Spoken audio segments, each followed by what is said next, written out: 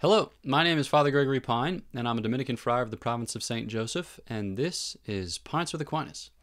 In this episode, I thought that we could talk about the resurrection of the dead, which is to say, the general judgment and the general resurrection. Obviously, we profess belief in the resurrection of the dead in the Creed, and, when you search the sacred scriptures and the church's tradition, certainly like the thoughts and writings of the mystics, we find there a rich tradition of meditation on just this theme.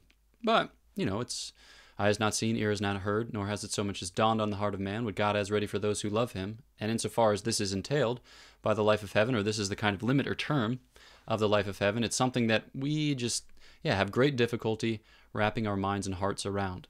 So I thought that, in this episode, we could think together, kind of pray together through what that might mean or how that might look. Just offer one version, certainly not one that's binding or not one that's defined by the church, but one that's informed, by our Catholic teaching and maybe kind of brings that Catholic teaching to certain conclusions. So here we go.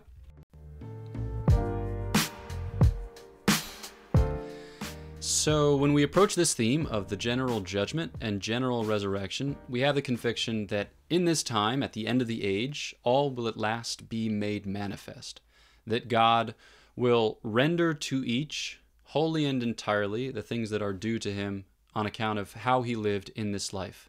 But it's something that goes beyond the particular judgment. So what I just said there seems to pertain perfectly to the particular judgment. So this general judgment must be in some way general. So it's not only that it's rendered to you individually as you stand before God at the moment of your death, right? But it's something that's rendered communally, or it's something that's rendered for the church entire. So both the just, which is to say, the church triumphant, and the unjust, which is to say those who have willingly excluded themselves from the communion of the church while on earth, and then suffer the effects of that in hell for eternity. So it's something that goes beyond the scope of the particular judgment, and also you're going to get your body back. So that's an additional dimension. So when one is judged particularly and maybe passes through purgatory or just goes directly to heaven, one comes into the full possession of the life of heaven, and one is wholly and entirely satisfied, One is perfect, complete, firing on all cylinders, as it were. So at the general judgment and by the general resurrection, it's not that an incomplete joy will be made complete, but rather that a complete joy will become more complete, So St. Thomas describes it as a kind of overflow. He describes it as a redundancia. So the joy that fills the soul kind of spills over into the body and affords a greater capacity for its enjoyment. All right, so those would be like the kind of general contours or the general shape, as it were. But then what of the judgment that conducts us to that reality or into that fullness?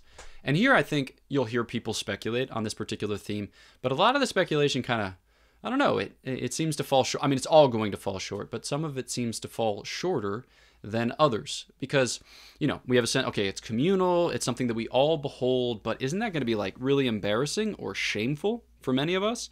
Like all of our hidden thoughts, words, and deeds are going to be made known to all simultaneously. Like, do I want the Blessed Mother to know, or do I want, St. John Paul II to know, or to see, or to behold everything that I've done in an instant in a way that, doesn't leave me wholly abashed in their presence? So you hear some people describe it like we all go into one big celestial movie theater and we watch the story of, the ages of humanity with each of our roles in that story highlighted, and then we all kind of take it in, as it were, in one glance. There's something about that I don't love because of the shame factor, because of the embarrassment factor, and because it just kind of doesn't square with my theological intuitions. So is it bad? I don't think so. I mean, it reveals a certain good, or it reveals a certain beauty, but I think that we can do a little bit better. So this is one theory, and I'd be interested in your theories if you have cool theories about what the general judgment and resurrection might entail. So feel free to drop those in the comment box, and maybe we can have a fruitful exchange on just those themes. But I want to suggest something that's more personal and interpersonal, Something that's more ecclesial and communal, something that's just, what I think will end up being richer and ultimately more beatifying. So my sense is that basically like the general judgment and the general resurrection will be arrayed gloriously around the sacred humanity of our Lord Jesus Christ, which is to say around God in his Christ. So obviously it focuses on God, and so God, insofar as God is the one who renders the judgment, but also the object of our heavenly gaze. So the beatific vision is the beholding of God, but we behold that in light of the incarnation, or in beholding that, we behold the sacred humanity of our Lord Jesus Christ, which mediates between God and us. Not that we need that mediation, but that mediation makes it easier. It makes it, nearer. It makes it humaner. That is to say, the divine causality. It makes it all of those things. So our Lord's sacred humanity is somehow at the center of this vision of God, who is the center. And specifically, I'm thinking here of the wounds of our Lord Jesus Christ, which have a way of communicating salvation history with an especial poignancy or urgency. So we're all arrayed around God. We're all arrayed around Christ, okay?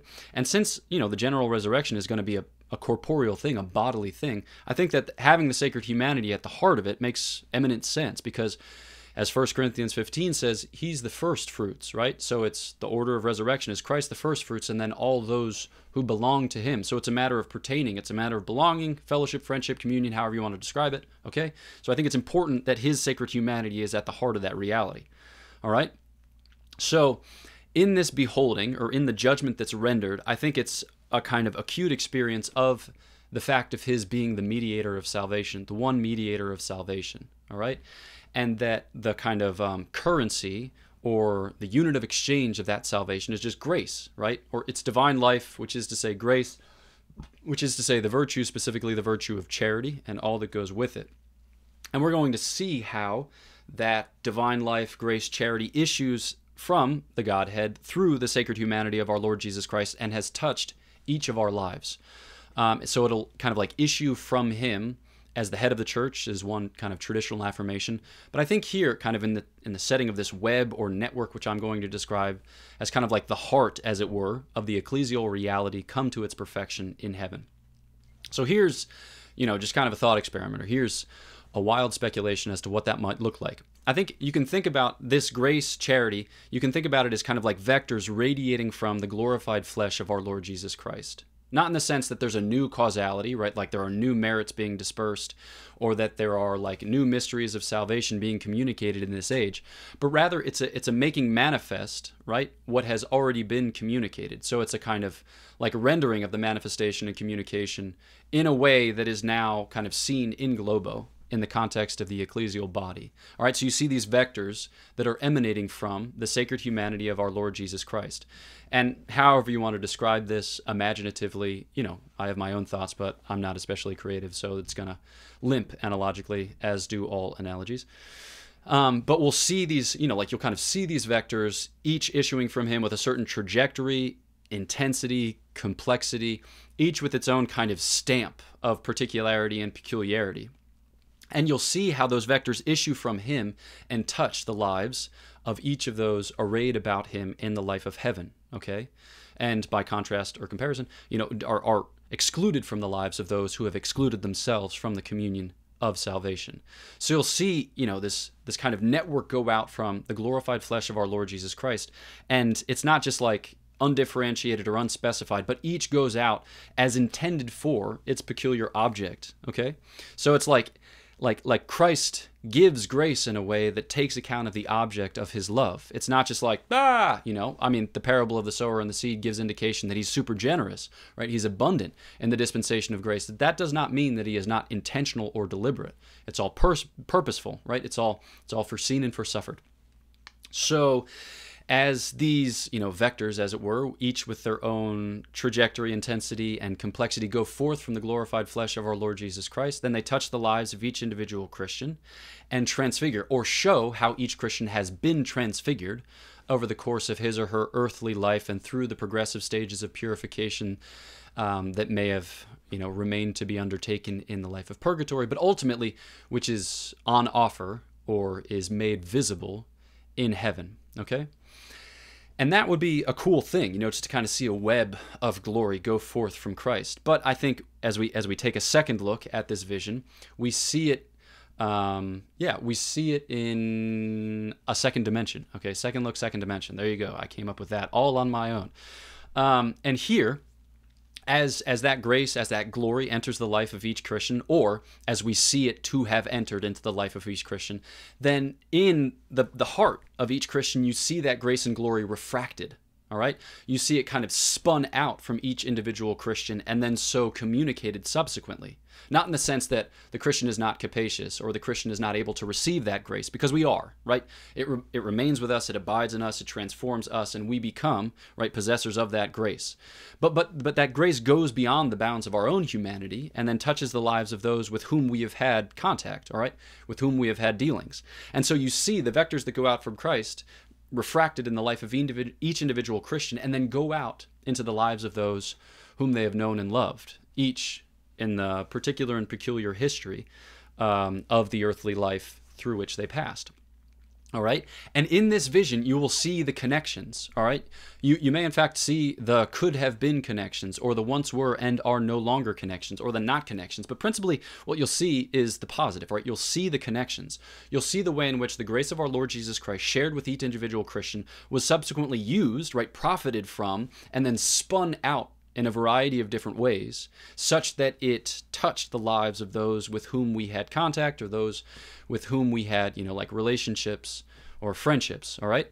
And what you see here in one vision or in one beholding is a kind of sacred history in the communion of our Lord Jesus Christ's glorified flesh, which then, begets in us a glorified flesh, right? This is the rendering back of the body, the glorified flesh, right? We partake of his wounds as we fill up what is lacking in the sufferings of our Lord Jesus Christ, which is to say, as we apply his merits in the course of our lives, or as we live in a particular and peculiar register, the universal and total story which is his to tell. All right, so Christ continues to tell the story of his salvation in our humanity. And as these vectors go forth, touch each of our lives, and then are refracted into the lives of each others, that sacred history kind of gets spun out into the full web of its providential complexity. All right, so as the love redounds from Christ into the lives of each and then gets spun out in every which other direction, then you see the particularity and peculiarity of the transfiguration as it's redoubled, right? Insofar as it is taken and used, right, we become causes. We are empowered with the dignity of causing. And so, like the transfiguration of his flesh, which touches our flesh, is then redoubled, complexified, intensified, right, by its having been shared in just this way. All right, and I keep saying seeing, like we'll see this. We perhaps will behold this with our bodily eyes, depending on the timing, as it were, of the rendering back of our human flesh. But it's a kind of experiencing. Maybe we can just leave it at that. So principally and primarily, it's an intellectual beholding, says St. Thomas Aquinas, of the beatific vision. Right, but it's something that registers at the core of our humanity. Okay? So this is a thought experiment. This is my idea. This is not settled doctrine. All right? This is not, necessarily how it's going to be, but it's something that helps me to appreciate kind of like the logic of the life of heaven, the logic of the general judgment and resurrection, as like what it might hold. Okay, might there be errors that have crept into my account? Yes, I haven't yet identified them, but I'd be happy to receive corrections or kind of redirections in the comments. Yeah, so just then maybe for a final piece of this video, just thinking about the effects of this vision, or what are the logical consequences of this type of vision. Well, I think what you see here in the general judgment and resurrection is the consummate realization of the common good, right? The common good towards which we have been striving at every level, right, of our human existence, which is to say, like in the context of the family and intermediate institutions in society, the civil polity, right, the church, right? All of this is trying to attain to a good which is maximally transcendent and good, right, which disperses its goodness to all present within the ecclesial body and is not diminished in being so dispensed or dispersed, right? So this is like the consummate perfect realization of the common good as we possess Christ and are possessed by Christ. So while what I've described kind of transpires at a distance, this is all in the intimacy of communion with our Lord Jesus Christ, right? This is done in his sacred flesh as our flesh partakes of the glory of his, all right? And what I find especially beautiful about a vision like this is that, you behold reality with a deep sympathy, and you see it as the fruit of relationships, right, of interdependencies. I think here of Alistair McIntyre's book, Dependent Rational Animals. Like, we're meant to be dependent upon each other. We go to God together. If we are to attain to the communion of Father, Son, and Holy Spirit, it's through friendship with our Lord Jesus Christ, which friendship is communicated in a variety of other relationships, in the setting of family, intermediate institutions, the civil polity, and the church. So we go to God together, which is to say, in the context of this terrestrial communion, we touch something of the celestial communion, and we attain thereunto. So I love this vision because it's not like a passive beholding of a terrible movie in which I myself am the antagonist, but it's a beholding of the way in which like I have pertained to the ecclesial body from the beginning and have come to the perfection of it now. Will I see deficiencies, lack, excesses, whatever, defects and stuff? Yeah, undoubtedly. But it'll be covered, as it were, by the mercy which issues from the grace, charity, kind of coming forth from the glorified flesh of Christ, passing through our own humanity as it is refracted into the lives of others, as we're drawn more intimately and urgently into the communion of Father, Son, and Holy Spirit. And I think it's cool because you see the role that you occupy in providence, not as a way to be like, nice work, me, but as a way to be like, holy smokes, God is present before, during, and after, preparing a way, filling up for what is lacking, and leading unto its consummation, the whole work of glory in my life, for myself, for others, but ultimately unto the praise of his glory. Not because he's selfish or creepy, but because that's the whole point, the whole cosmic tendency of the grand plan. And so, like we await a vision of the end of the role that we have occupied in the providence of God, right? But that's something that we can already partake of now. So our lives are tending in a real way towards this general judgment and resurrection, because by virtue of, like the wisdom and charity which God pours into our hearts by the sending of Son and Holy Spirit into our lives, right? We can be enlightened and emboldened into a fuller embrace of this vision and a kind of entry into this vision. We can become yet more perfect agents of the unfolding of providence now, such that when it comes to that general resurrection and the judgment which precedes it, right, we'll behold what we have known in the marrow of our bones all along the course of the way, but now is brought to perfection, because we have sought at every step to be willing, whole, and entire, willing agents of the providence of God, because God's plans are good, right? They are for me, and they will attain to their realization, provided only that I consent to and cooperate with the grace that he gives, by the grace that he gives. So yeah, that's a vision that commissions us for the present and lies in store for us at the end. That is what I wanted to share. This is Pints with Aquinas. If you haven't yet, please do subscribe to the channel, push the bell, and get updates when other things come out on the channel, so that way you can grow in your faith and attain to the love of God with greater fervor and intensity. Also, if you haven't yet, please do check out the podcast Godsplaining, where I talk about all kinds of things just like this with 4 of my Dominican brothers, as you hear the fruit of our contemplation and preaching on a weekly basis and sometimes more often. And then I wrote a book. That book is called Prudence, Choose Confidently, Live Boldly, and I'd love for you to read it. Certainly, prayed and sacrificed that it would be of profit to those who do, and I hope that it may attain to that end ultimately. So, yeah, check it out if you haven't yet. Boom. My prayers are for you. Please pray for me. I'll catch you next time on Pints with Aquinas.